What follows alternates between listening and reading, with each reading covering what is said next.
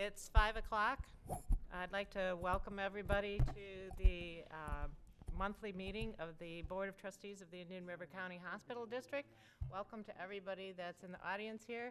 Welcome to everybody watching TV, and especially Miss Alma Lee, if you're out there. Welcome. I know she is. Okay, we will start tonight with our invocation. Pastor Derek West of Genesis Church. Welcome. God in heaven, I thank you for this wonderful community. Lord, I'm also thankful for all that are gathered here today, that they care about it as much as I do.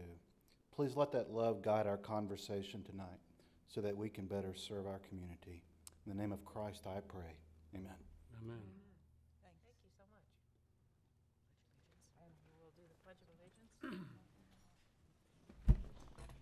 I pledge allegiance to the flag of the United States of America and to the republic for which it stands, one nation, under God, indivisible, with liberty and justice for all.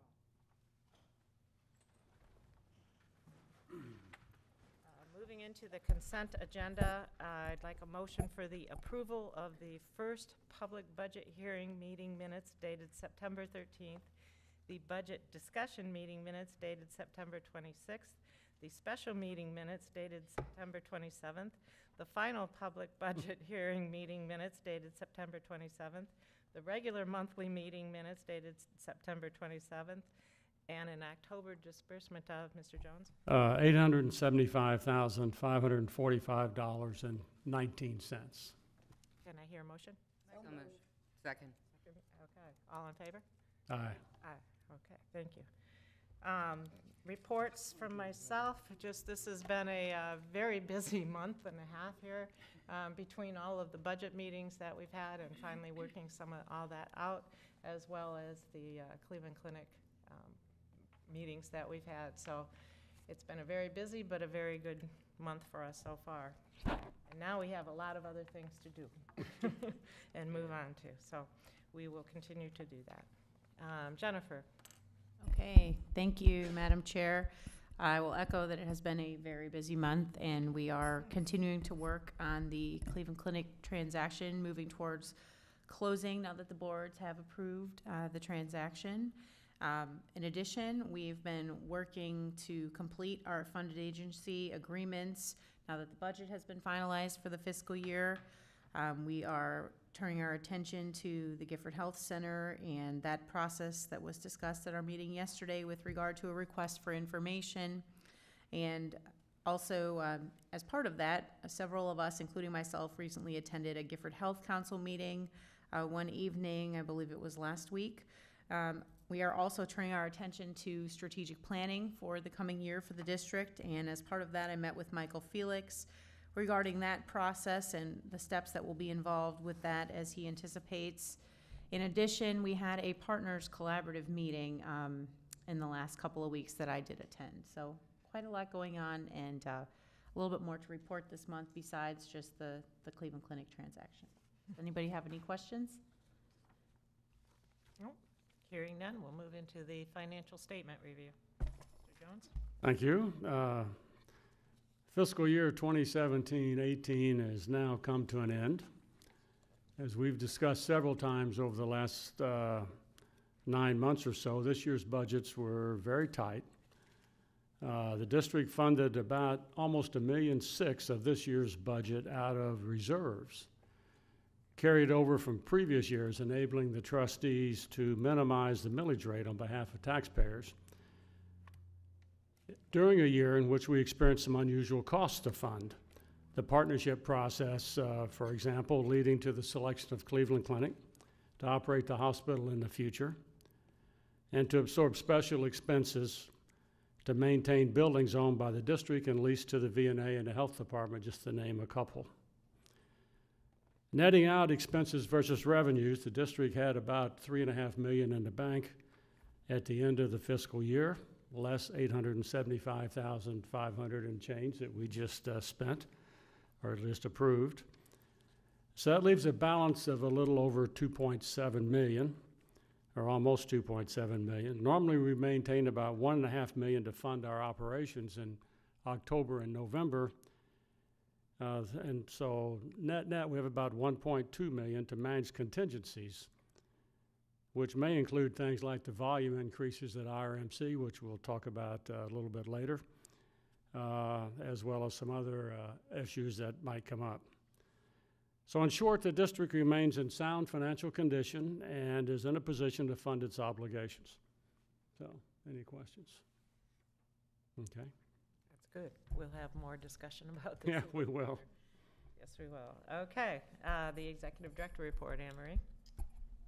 I also don't have really a lot to add. I've been obviously working through the Gifford Health Council work, the budgets that we have just approved.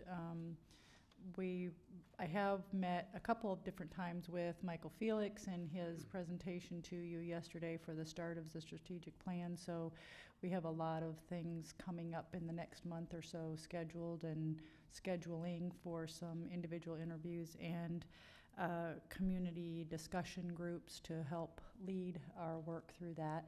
The community health needs assessment was presented at the medical center to a large part of the community leaders within the public on last Friday, I guess, or Thursday maybe.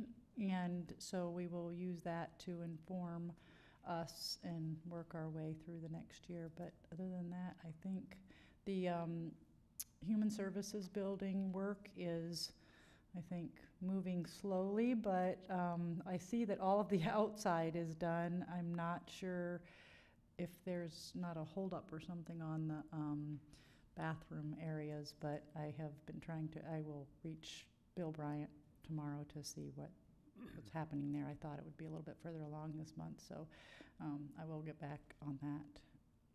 Otherwise, I don't have anything else to add. Remind me again when the health needs assessment, the whole thing is available. It should be 2 weeks about. Next week, we're going to meet to talk about next steps, and hopefully after that would have a full report that we'd be able to distribute to all of those that were in attendance, and of course all of our funded agencies and others will be interested in that information. Michael Felix would also like to use some of that information as well, but I think at least a couple, 2 or 3 weeks. I don't know. Rick's his work. Okay. Okay, good. There's a lot of detail in there that I think is good for all of us to understand.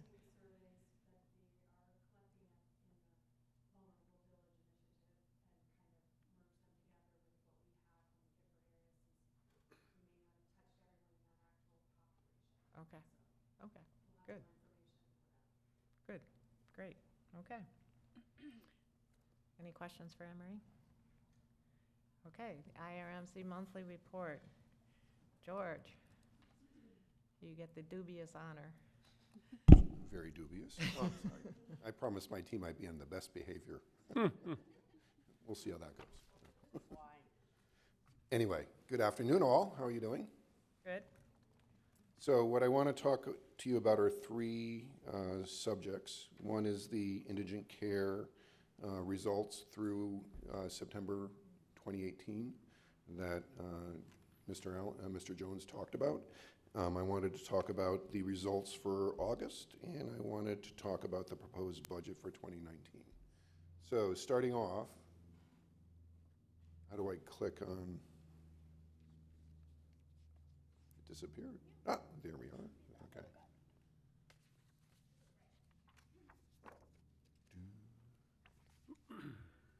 Well, we got one.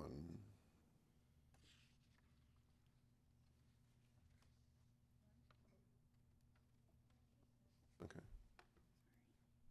So I want to get to this one. Oh, I think it's all the way towards the back. That's what you want, right?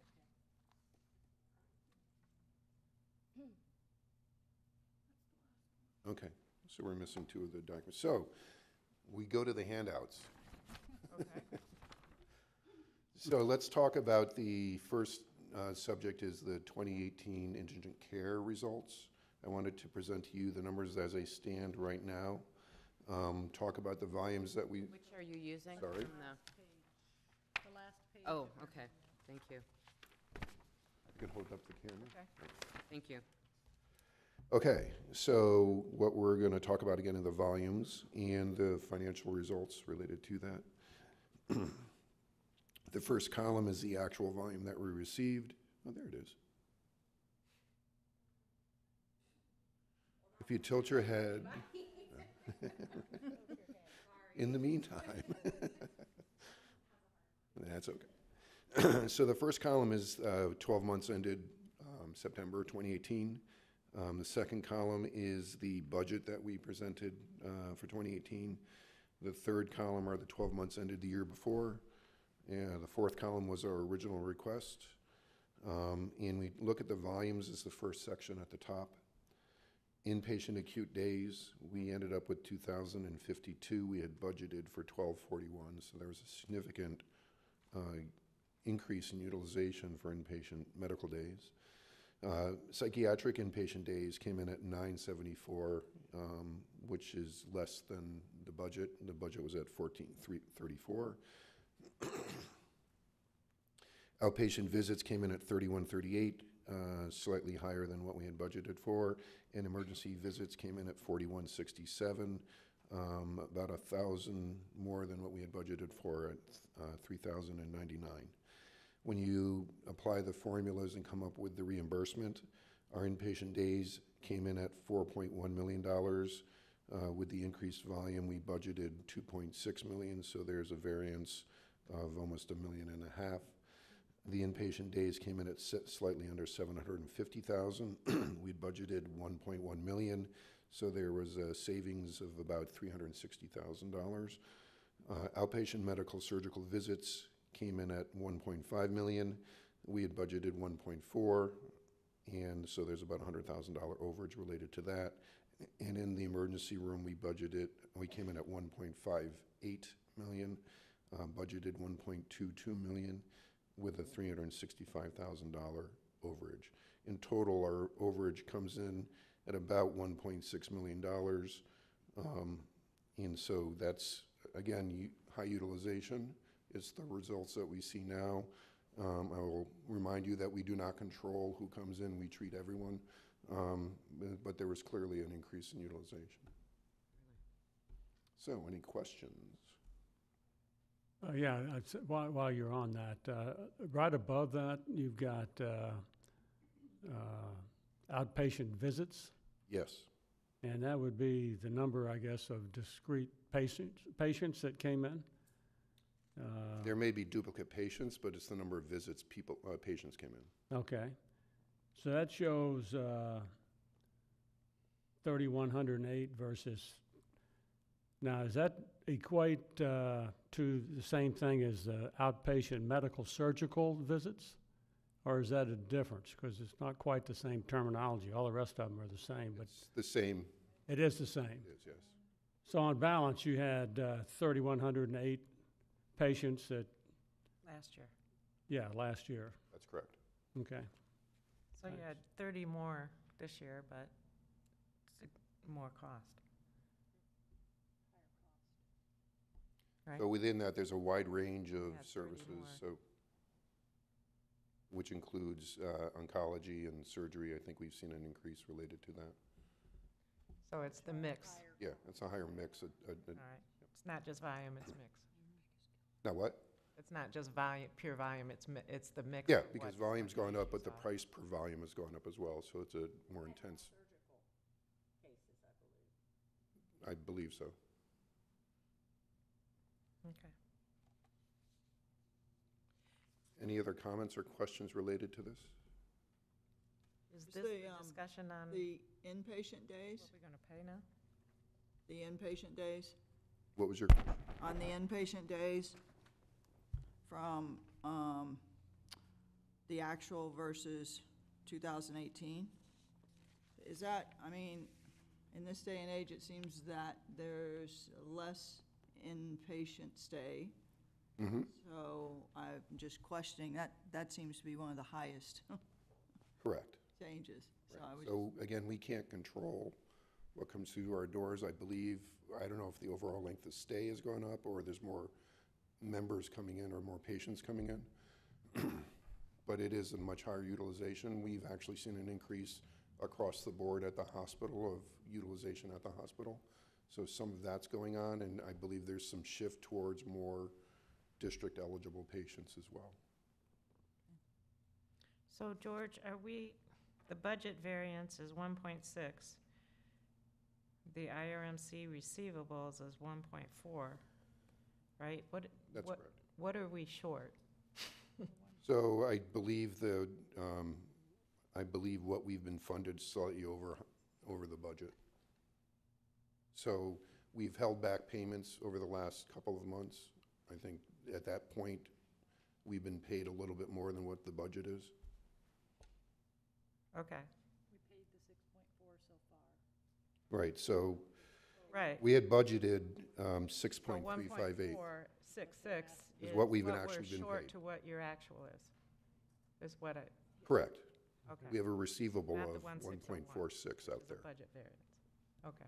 Okay. Have these been all audited numbers, like we know for sure this is, yet? There's been some work done, very fine work done with Anne Marie and Warren to go through what the numbers are. I do think there's opportunity to do a deeper dive. Last year, we went through a process of bringing in your CPA to do a review of what's going on. There is some transition that occurs with each patient. Sometimes they find other insurance and we have to reverse out, and so there's some work that we need to do that. And I think we need to give us a little time to make sure that the numbers settle down, and then we can come up with a final number if that's okay with the group. instead of paying the 1.4 right now, Correct. we're approving it. Correct. Let's figure it out completely and then, Next month, maybe you can. So the proposal, because at our meeting, you were going to come in with a proposal. So are we saying we're going to put that off for another month? Yeah, that's what I actually called George today to talk about this, and because there's another factor that I think complicates this. It's kind of technical,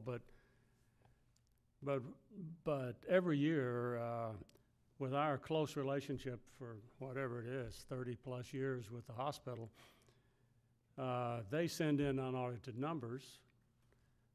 We pay them as a request, and then we settle things up, when we get audited numbers.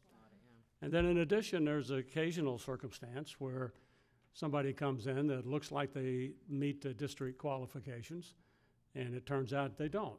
For example, somebody comes in that they don't think Medicaid's going to cover, but turns out they do. And so they end up settling all that out in a transaction that we call or refer to as reversals. But turns out reversals are like on average about 18% of the total billing. So there's a lot of, Which is a good thing. Yeah. In that we're finding payments yeah. for indigent. right. Right. No, that's right. No, the honor of everybody here is not in question. It's just getting the precise number. So what I suggested to George is we just defer this. But I think Anne Marie McChrystal has a better idea. And As always. I'm not supposed to hear her ideas except in public, so I'm going to confess that I overheard her talking about this. I'm going to turn it over to her and let her make this proposal. This meeting, you overheard it. Yeah. At this meeting, Oh, that's okay? All right. at this meeting, you heard that. Well, what she suggested, and I think it's a good idea, because the $1,466,000 sounds like an enormous surge in volume, and in fact, that's about half the issue. The other half of the issue is the hospital came in, George and Warren came in a year ago and asked for $7,263,000, as I recall. And well, I recall it because I looked it up here, but Because it's right there. but in our wisdom, in order to keep the millage rate down, we only budgeted flat from what the actual results were in the previous fiscal year, and so that results in a gap of about $900,000. The rest of the 466 is the increased volumes, which we don't know the details of. So Anne Marie's idea is we should go ahead and pay you the 904 like you originally requested. So if we'd budgeted the way we really should have, you would have that money right now. And we'll sort out all these, I've got a pen right here. yeah, okay, we'll sort out all these other issues over the next month or so. Okay. That would, and I think that's a good idea, and I would So recommend is this that. a motion? I would like to move that. Okay, Second. I think it's appropriate, and I'll second it. How's that? Is there, Yeah, what's the motion? Let's say that again. then you, Well, the math I came up with is that we go ahead and pay the hospital out of the $1,466,000 that they asked for. We pay them $904,670 now. And Where's we'll that leave, number coming from, Ellen, please? if you look at that same sheet on the back, you'll see the amount they requested, 7,263. And then the actual year-to-date So it- budget of $6,338,000. However, we've actually overpaid them. correct. So I it gotta would do a be- different number. Right. So it So, should be- yeah, I'm gonna have to. It wouldn't be 900. It'd be better, Anne Marie, if you could talk to me outside of sunshine, and I could have been prepared for this, but I do think it's a good idea. So it's column 4, which is 7,263,118 minus the 6,494,181. yes. That we've paid. And I can't do that in my head. No, I'm trying. I've got, Sorry, I have 768,937 by Yeah, my that may be- calculator. About right. You guys could just make a motion to resolve that figure based on the discussion Right. we've had. Yeah, let's do that. Let's make a- Okay? So can you make a motion? Either Alan or Anne Marie, one of you. Well, I move that we reimburse the hospital at this point for the amount that equates to what they had asked for originally, not with the additional volume. And we will work on that for the future, perhaps by next month, obviously with Alan, and also with your reversals that might come into Yes. play. absolutely. Right. So the difference between the original budget and what we have paid so far is what we want to pay immediately. No, we want. The with original request. The amount- original request, that's the right. original request versus what we have paid. And I just want to clarify why my thinking. When we do have agencies come to us with what they have worked very hard to predict will be their need, we have to base that on a lot of homework that is being done in the agencies and obviously at the hospital level.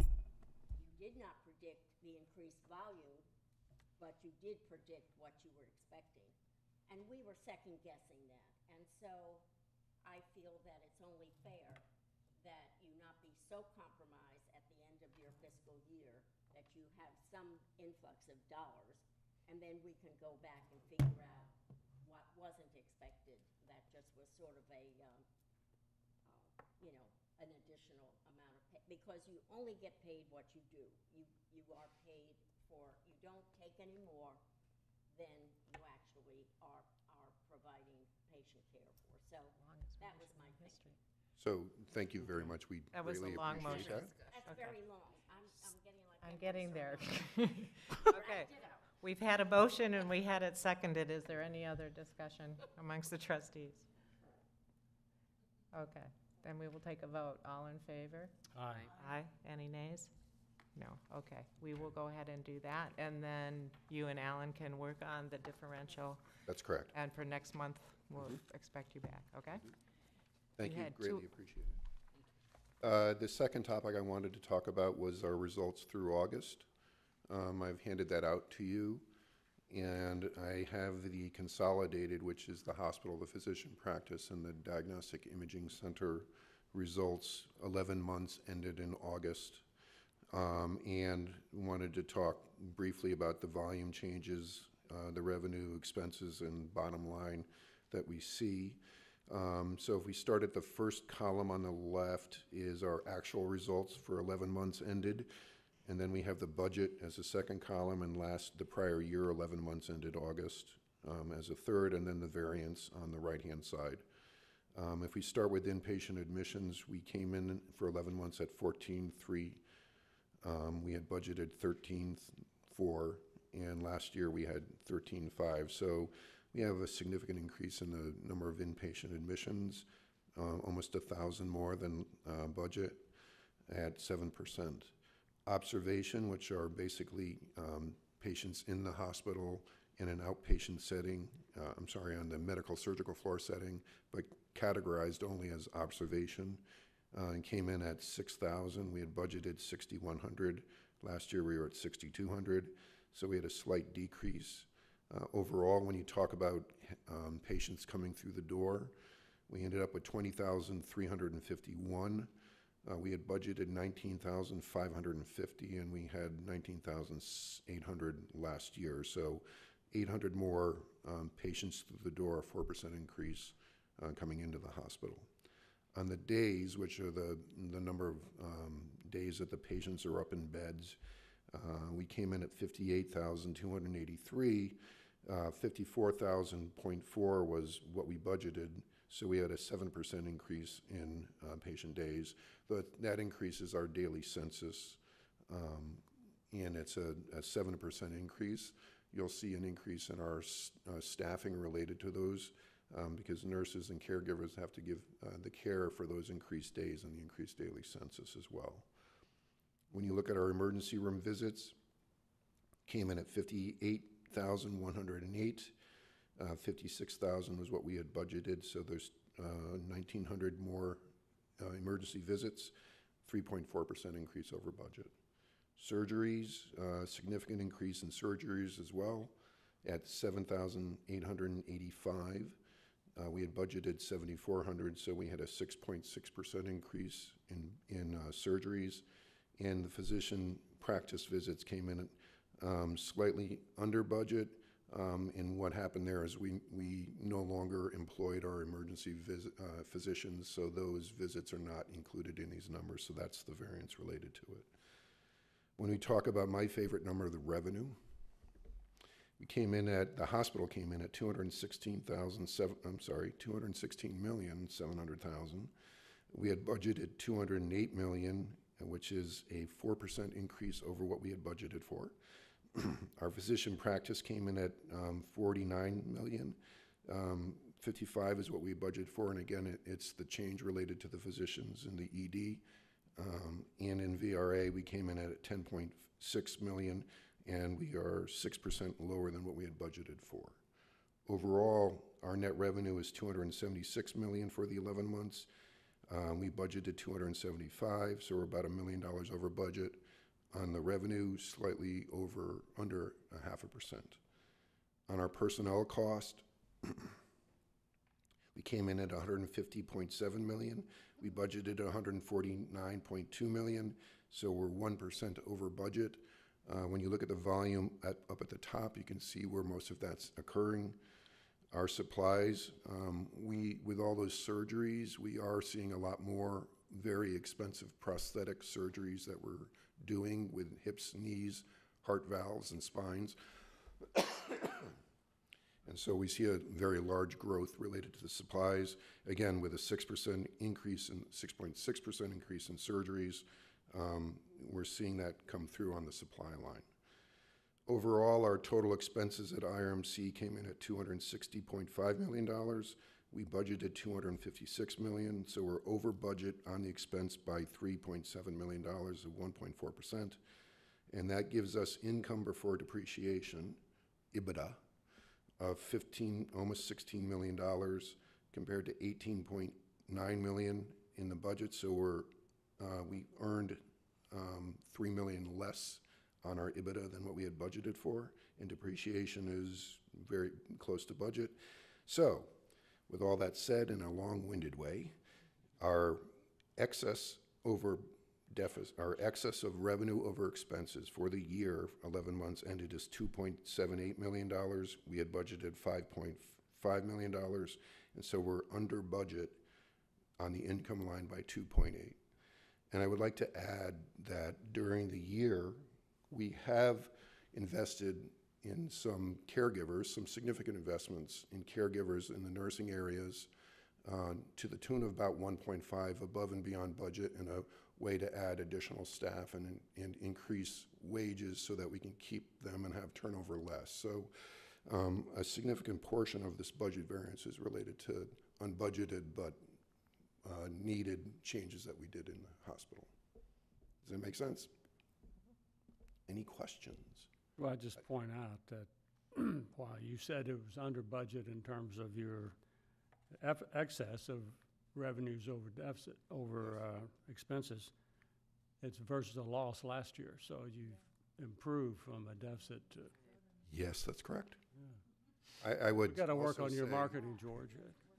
You may be aware that we're going through a transition and action too, and what's in this number that really wasn't budgeted for was significant costs, Yeah. probably to the tune of about $2 million that impacted us related to the wonderful and well-thought-out process to get us to Cleveland Clinic. Yeah, okay. More money well spent, That's a good point. I know. Well said. That is a good point. So, thus endeth August. Would you like to talk about the budget for 2019?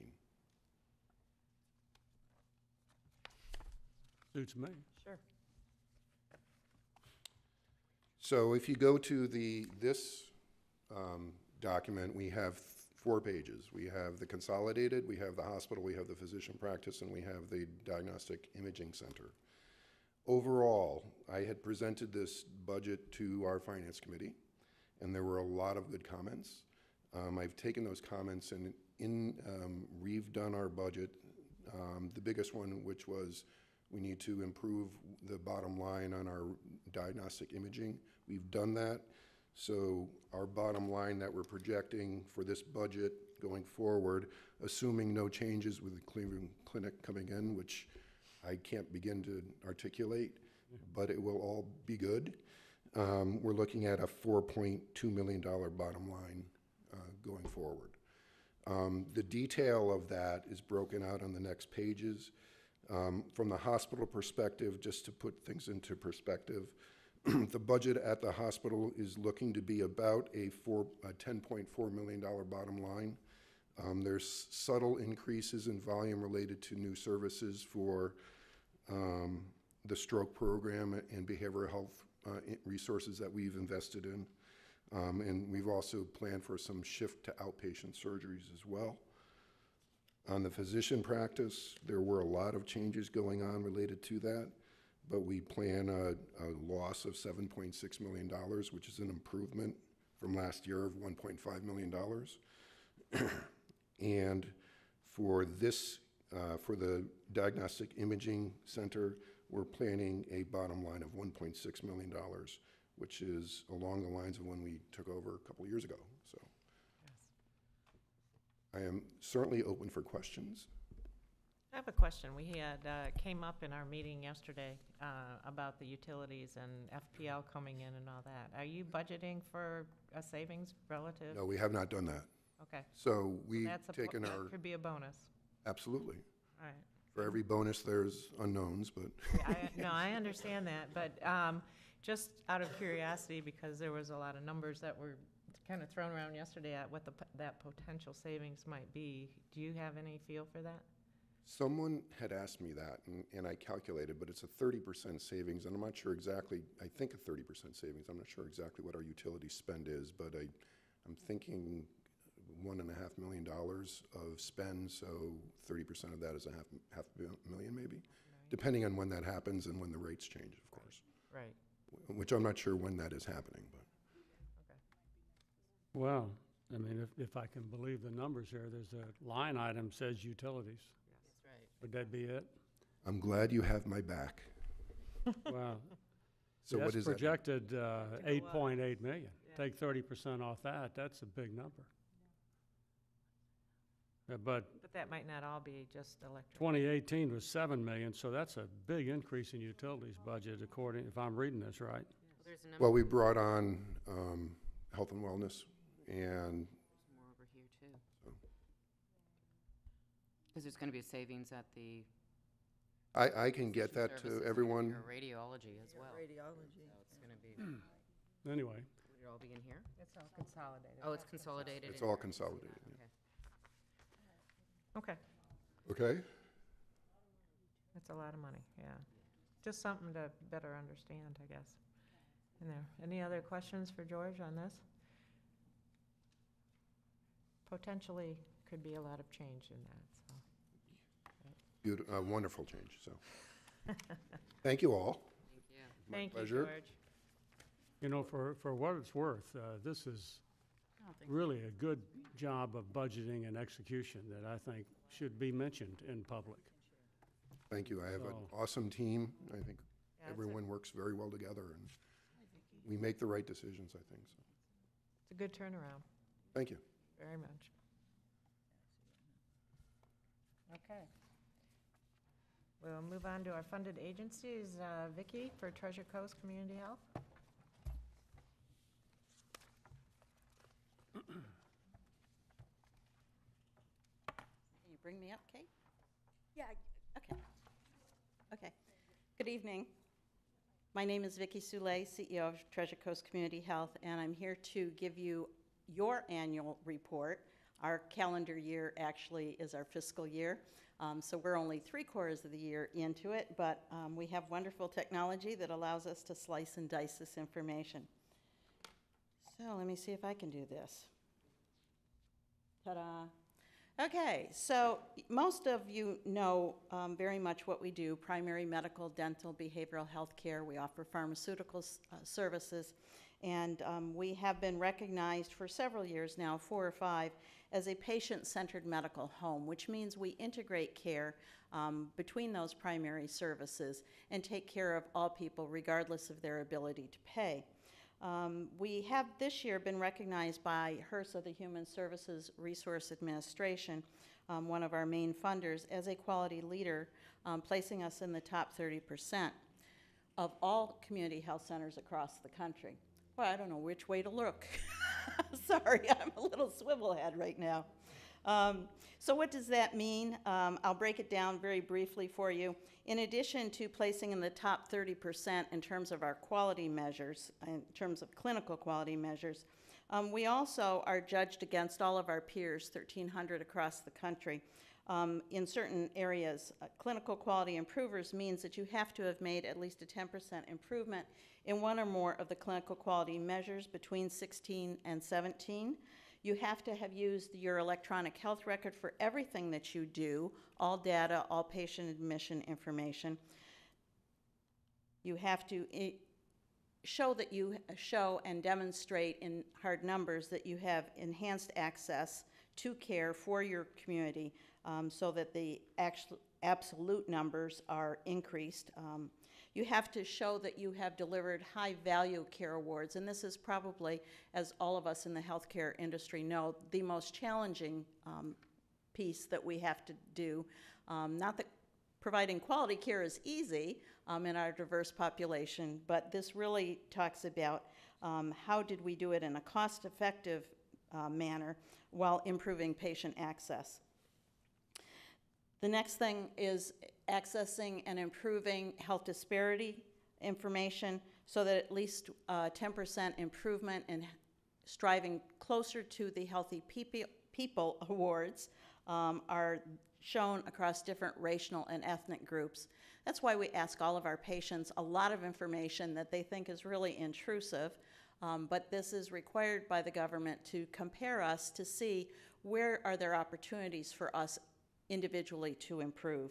And then, of course, advancing our health information systems to increase access to care and advance the quality of care that we give, because we are now working with 216 hospitals across the state of Florida that may receive patients and then follow up to Treasure Coast.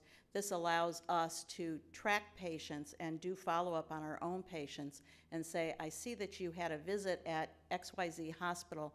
How are you doing? How can we help you? So it's using the technology that exists throughout the state, not just taking the information that we ourselves collect.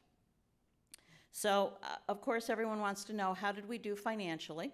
How did we do number-wise? Let's look at that. In medical visits, we exceeded our previous year-to-date by 19%. That is a little bit higher than what we're doing throughout all of our centers for everyone at a 17% increase.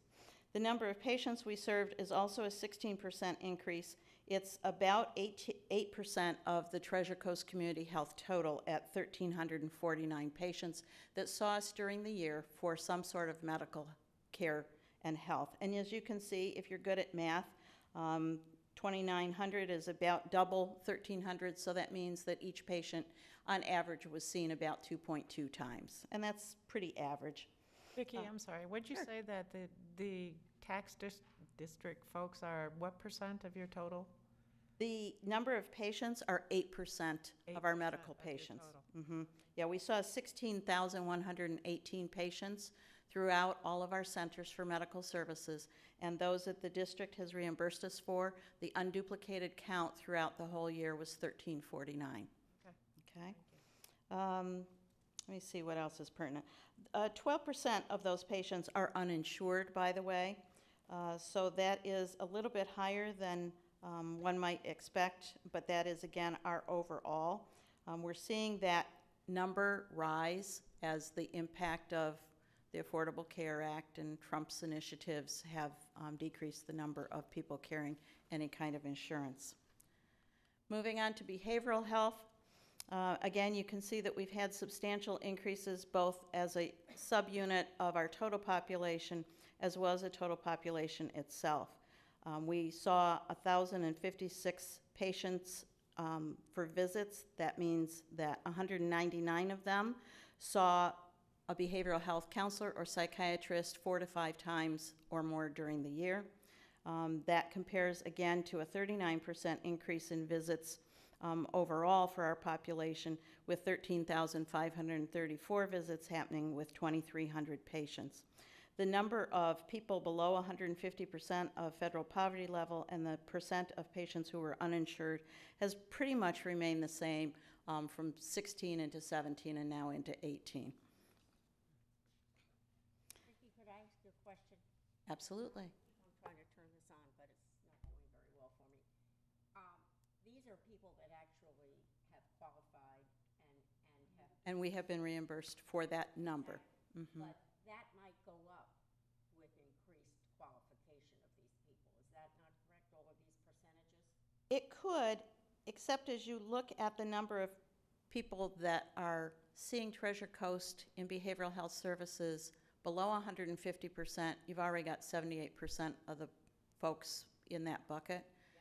So you might see some increase, but honestly, our total data does not show a sharp incline over 150.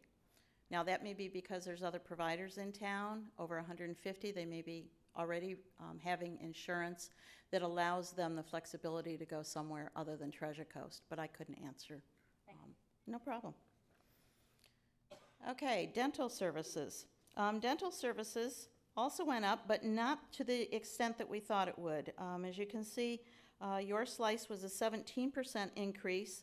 That was 9% under budget, and that is the only service line that we over budgeted on. But as you can see, that sort of follows what happened to us overall with an 8% decrease. And I can tell you why that's happening, and we've taken measures to correct it. Our dentists have many people who have lots of serious problems that come into them. Dental is just one of them. And many of these people have not had a regular primary care visit with a physician in some time. And so there have been circumstances where patients do not reflect all of their allergies or all of their medicines. You know, white coat syndrome, they get in there and they're anxious about what's going to happen to them. Many of them have not seen a dentist either for a very long time. And so when they get in there and they're asked these questions, do you have any allergies? No. Well, the reality is we've gotten caught a couple of times where no was really yes, and these people have had reactions to antibiotics or Motrin or other things that they have in their history. And so our dentist said, you know, we want to take the best care. We do not want to cause any harm. So they asked us, again, in integrating and providing total care for patients, if we could have them either send a medical record over from someone they had seen within the last year or see one of our people. And that has been going on for a couple of years. We've had a changeover of staff, as many of us have, because of the changing economics and improved hiring options in the county. And so our new people have been asking, we want to see a physical. Well, when they get a physical, now that's a different billing issue. Most those that do have insurance can only get one physical paid for by their insurance within a certain time period. And so that's acted as sort of a hand up, stop, you're not going to get in our dental area. And so we've been trying to figure out why were these volumes dropping. And it was so obvious when one of us went out to the lobby and it says, you cannot receive dental care unless you can give us a physical from the last year. Well, that is absolutely not true. We want some medical history. We would recommend that you give us a release of information form to get that, but we want to take care of dental problems, okay? We want to bring you along the continuum of care. Our job is to remove barriers, not create them, okay? So I want all to know that is changing. As you have seen many times, the number of uninsured patients that we see overall is 20% in our dental area. That means that 80% of the people that come to us do have some sort of insurance. It may be medical as opposed to covering dental, though I want to be clear on that. Our system does not differentiate which of those insurances they have. Any questions on that? So we'll drum roll to the bottom line, next page. The district reimbursement, and again, looking at what we budgeted, came off of our dollars requested and then actual budgeted amount given, and then pushed back to the number of encounters that we could expect for that. You didn't harm our dental budget, and we over budgeted in light of what actually happened. I think we'll see that come back up as people understand that it was not to create barriers. So we are within a very small amount of actually being right on target, okay? So the 950, is that what you requested, or is that what we budgeted? That's what you budgeted. And what did you request? We requested more for medical and behavioral health, but it did even out, so. And that's what we had said at the beginning.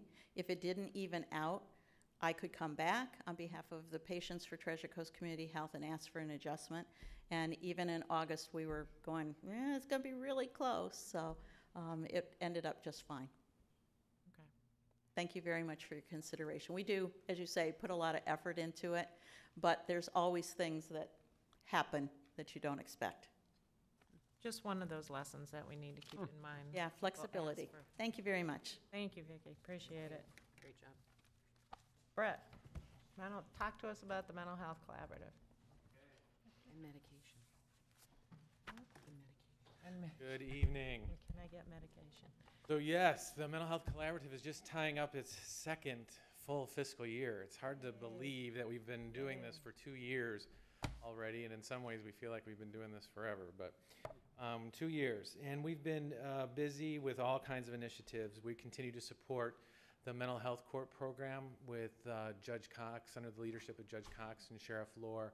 And the outcome measures for that program continue to be excellent. They're serving 125 persons and community members in that program currently. And on the 30th of this month, they're going to graduate 20 people from that program. Wow. Yeah, so it's really going well. Another thing, we just completed our first community education political advocacy luncheon. We had that a few weeks ago.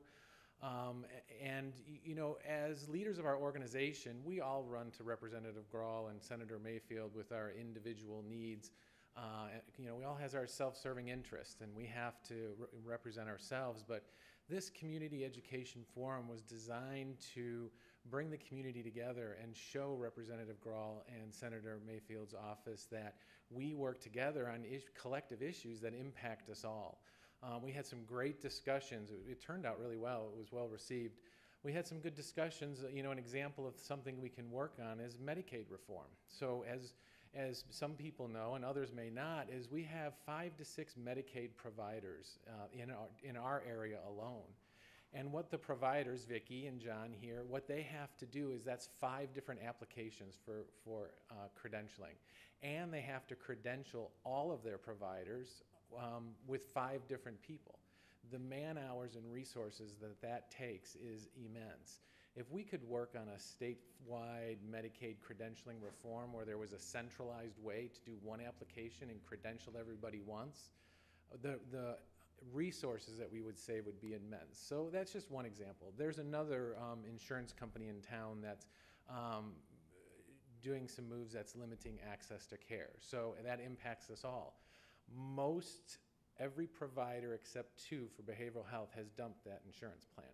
So access to care for those folks has been a major issue. So we can work together on issues like that, just some examples. So we're working on that. We continue to support the Guardian Advocate program for the whole 19th Circuit. As you know, this program provides advocates for those who do not have anybody else to advocate on their behalf during times of incapacity, to be substitute decision makers for them. The 19th Circuit came to us and asked for help. They went from 0 advocates to now we've trained over 11 people, and we've advocated for almost 100 people in our county, in the circuit, over the past year. So that's been very successful, yeah. And of course, the McCabe Connection Center continues to get busier by the moment. As you see, I submitted some reports for you to review. We've seen almost 2,000 people since we opened, and the volume continues to increase. We saw 132 people last month, which is higher than average. We average about 90, a little bit more than 90, but that continues to increase. We secured a psychiatric appointment with a psychiatric provider for 101 people that needed to see somebody within 5 days, or they would end up in the emergency department or inpatient psychiatry. And we got an appointment for all 101. Actually, 99 of them was within 5 days. The other 2 were within 8 days. So, but we've secured a psychiatric appointment within 5 to 8 business days for 101 people in our community. Our satisfaction scores, which are included, overall, our community has rated us a 4.9 on a 5-point scale. So they're happy with the work that we're doing. And we included on their report some of the comments that they made when we did our follow-up calls.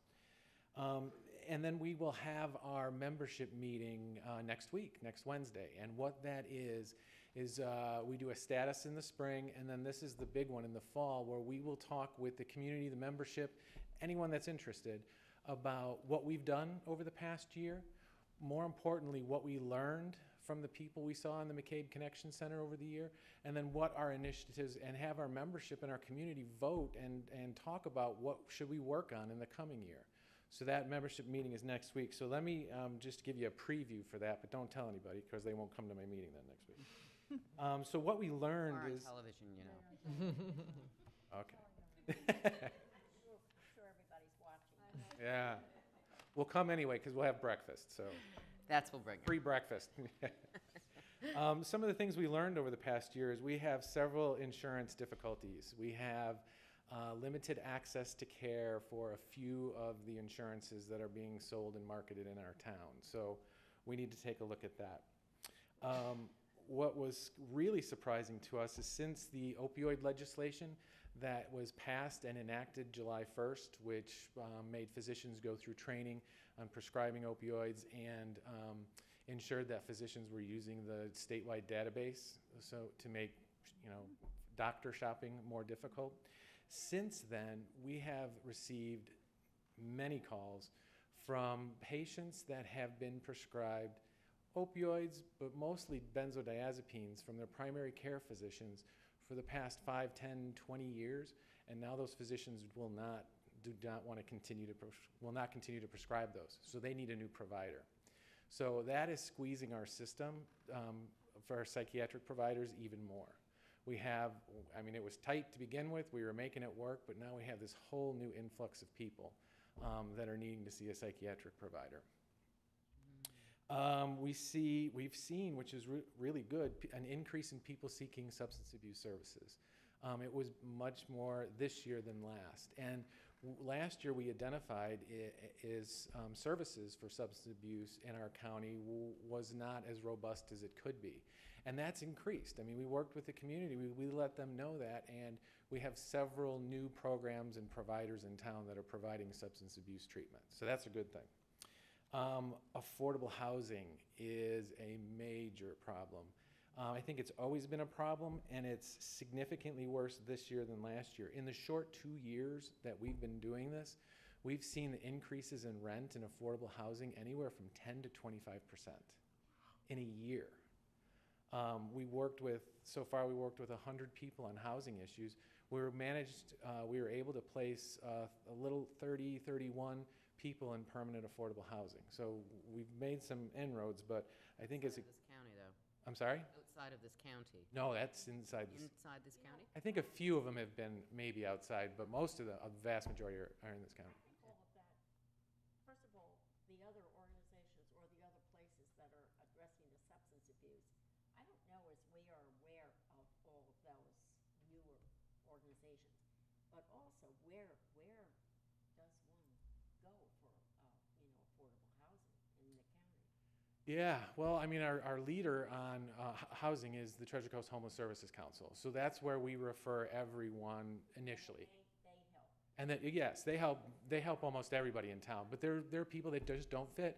I mean, Louise Hubbard is exceptional at what she does, but she has buckets of money, different buckets of money, and some people just don't fit into those buckets.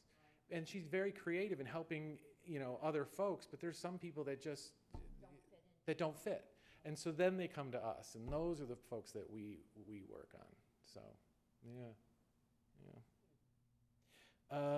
and this is another real interesting scenario is there's been a huge increase. We've noticed it here, but we've also looked at this on a national level, an increase in persons applying for Social Security disability insurance, so permanent disability. What used to be, and we've been very successful, we have a benefit specialist, Denise Sednick, a SOAR trained specialist who's excellent at doing this. And she is getting somebody every week, 7 to 10 days approved for Social Security disability insurance. So that's great. But there's such an increase in applications. If you have to file a formal appeal that will go to administrative hearing, it used to be a 6-month wait. It's now a 2-year wait nationwide. Say that one again, please. If it's denied, you go through the first level of appeal. If that's denied, you go to the last stance is an administrative court hearing where you sit in front of a judge, magistrate, or whomever. That used to take 6 months. They're now scheduling 2 years out. But that's after 2 denials. That's the second denial, yes. Yeah, but that's going to be a problem.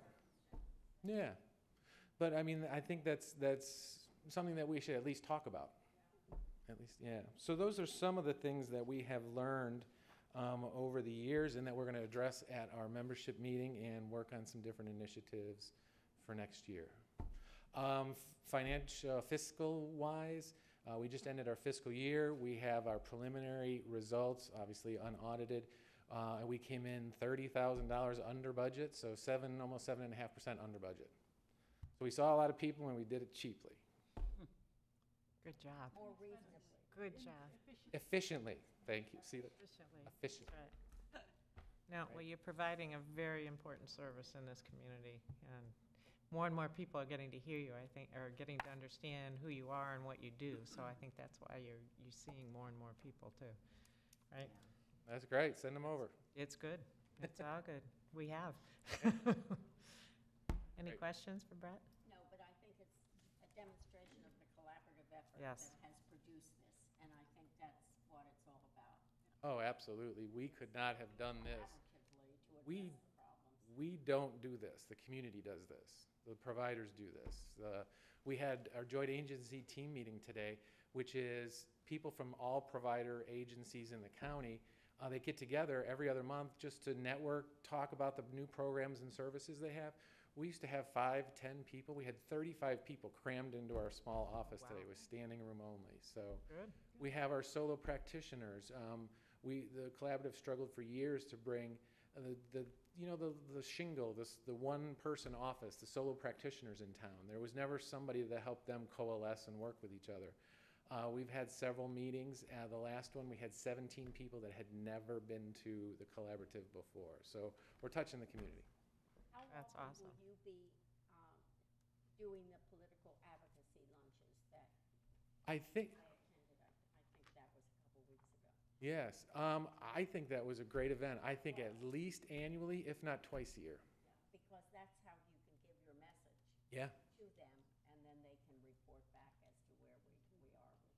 absolutely. That's important. Spring and fall, I think. Yep. It was very, Yep. it was nice, it was well attended. Yeah, it turned out very well. Great. Great, thank you. Thank you so much, Brett. Appreciate it. Any unfinished business? And I think, John, we have you as new business relative to New Horizons. Thank you, Madam Chair. Let me pass out something. I think I'm going to be easier than everybody else. I hope so, anyway. We have an invoice. Thank you very much. Kind of says it all. I thought we did. Unless he's- Got more information. Okay.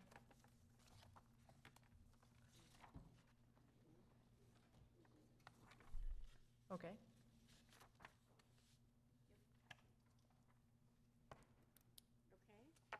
Okay? Mm-hmm. Okay. Good evening, Madam Chair, directors. For the record, John Romano. I'm the CEO of New Horizons. What you're looking at is the services provided for the period 10/1/2017 through 9/30, which is your fiscal year. Our fiscal year is a little bit different, but that doesn't make any difference.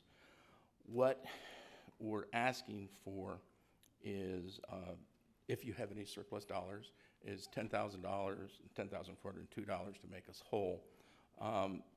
Somewhere in the middle of August, I don't have an exact date, we ran out of the funds in the two categories of psychiatric evaluations and medication management. The other categories, as you can see, went underspent by a little bit of money, and so we applied that to the bigger picture. That's where we came up with the $10,402 in money that we did not receive. So what we're asking for is that $10,402 to make us whole, if in fact you have the budget for that. The unduplicated clients is 142 for that time frame, and we provided 950.75 services. This is just for your folks. It's not, Right. Indian These are River all County emergent. is huge Right. in terms of the numbers, as you probably already know that. And these numbers have been, again, audited. This is, we, There- yeah, I'm just asking. Yeah. Not yet. Okay. So, do we have the funds? Yeah. Okay. I move that we allocate the additional 10,402. I second. Okay, any other conversation relative to that? No, they're doing a great job, man. It's Okay. going to be helpful. So, all in favor? Aye. Okay, well, Yes, thank you sir. very much. And in case I don't see you guys, it's been a pleasure to work with you over the years. I'm leaving at the end of December. I lost track there. End of December. Well, maybe we have to have you come back one more time for a final report in December. Thanks a lot. Congratulations. I'll be glad to come back. Congratulations, and the Everything. community will miss you.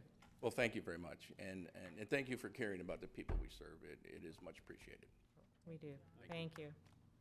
Any other business? Trustees? Any public comment? Other than wishing you a happy birthday. No, all right, stop. Madam Chair and revered trustees, I am Lundy Fields, the V&A CEO. And just on behalf of the V&A, we just want to say we thank you for your commitment and dedication that you've shown to serve this county. Through your leadership, your stewardship, your strategic healthcare vision, you have led this county extremely well.